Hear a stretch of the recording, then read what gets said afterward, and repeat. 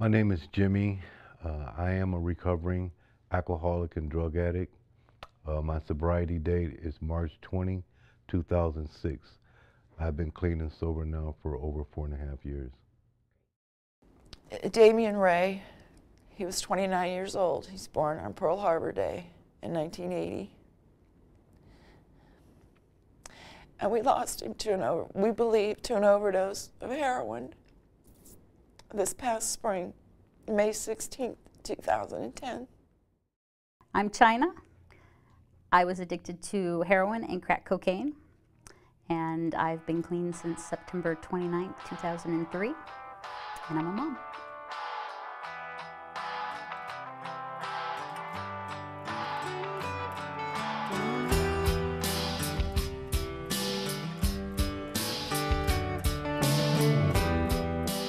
These are all faces of people who are coping with the effects that chronic substance abuse has had in their lives.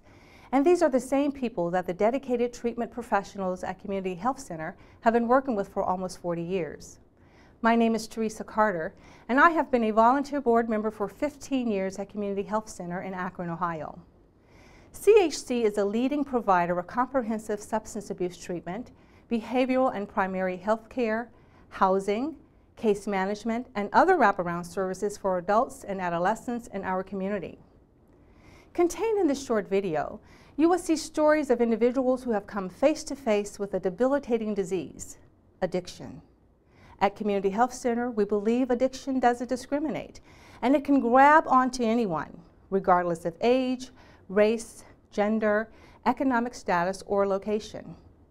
Addiction is a disease that cannot be ignored. Well, my life was pretty screwed up before I become into living a sober life. I was homeless. I didn't have really any family. I was sleeping in empty houses. I was at the verge of committing suicide. There was plenty of times I walked across a wide bridge and I really wanted to jump off, because of how screwed up my life was. I decided to get help because I was feeling so much pain, and I was really afraid of the suicidal part of me, not wanting to live anymore. I knew that, that there had to be a better way. When I walked through the door of Raymar, I was in so much pain that I was willing to do anything that they told me to do to change my life. At Raymar Residential Treatment Center, we help the most chronic substance abusers, like Jimmy, by providing an inpatient environment where patients can gain an initial period of sobriety and intensive counseling they need to begin the recovery process. Raymar allows patients to stay 90 or more days before graduating into less restrictive programming and transitional housing to continue the recovery process. Raymar connected me in with the housing program there, and it took a lot of those fears away, and that housing program saved my life. The addiction, I found out, it took me a long time to find out that it is a disease, that I have to treat my disease, and the way I treat my disease today is doing what I need to do for my recovery, and as long as I can continue to do that, I can be a normal person. If anybody wants to know what Damian was like prior to the drug abuse, look at your kids. Look at your kids, whether they're 5 or 25. Look at your kids. That was him. The characteristics and the signs that we saw were not going to school, missing school, not wanting to get up, ups, highs and lows. One day he'd be up and feeling great, and then he'd crash and be mean and nasty. This last year of high school there, we found out he was into the cocaine. Gradually, he still would go back to the pot and the beer. Prescription painkillers are a big plague right now. Oxycontin.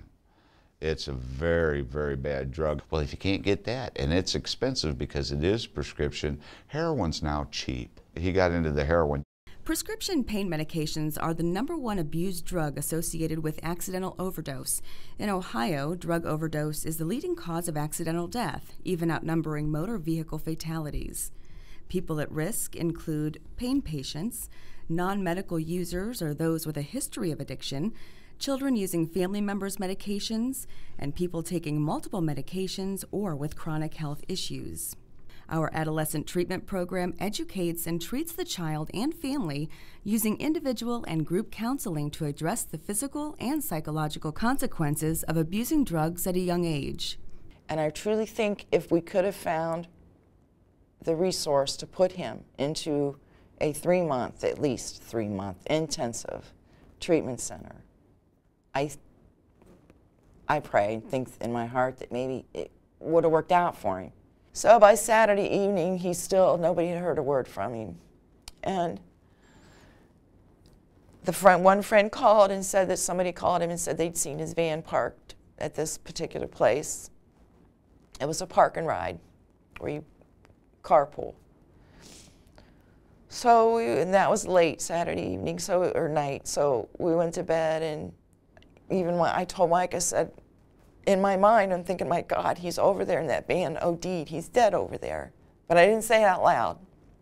So the next morning, Mike told me, he said, babe, I got to go check on Damien's van. And we had his daughter there with us because it was her weekend with him. So he left. And I just sat on the back patio steps and waited for him to call me.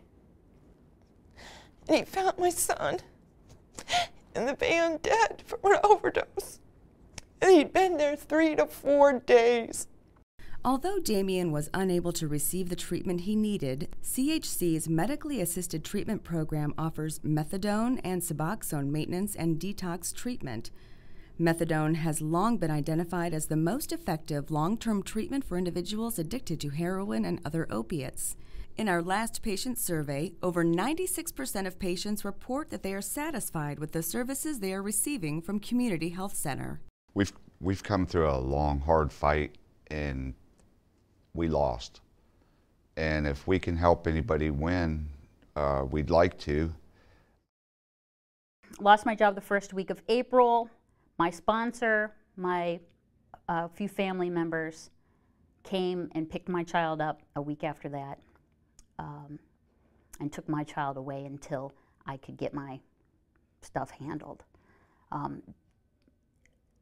I know they did that with honorable intentions, but what it did to me with the guilt and shame of being an addict and knowing what I was doing was it just kicked. I couldn't not be high. There was no coming down at that point.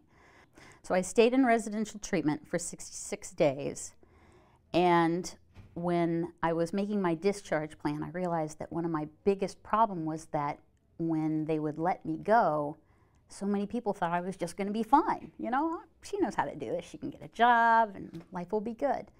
And I knew at this point that I could not trust myself. I was made aware of the Peachtree program at the Community Health Center, and it sounded too good to be true. Peachtree Estates reunites recovering women with their children while they continue the treatment process. Residents follow a treatment plan, see a counselor and case manager on a regular basis, and participate in random drug testing. China and her daughter are just one of the success stories of this remarkable program. I got my keys to my Peachtree apartment in April. She was there with me 100% of the time from that point on.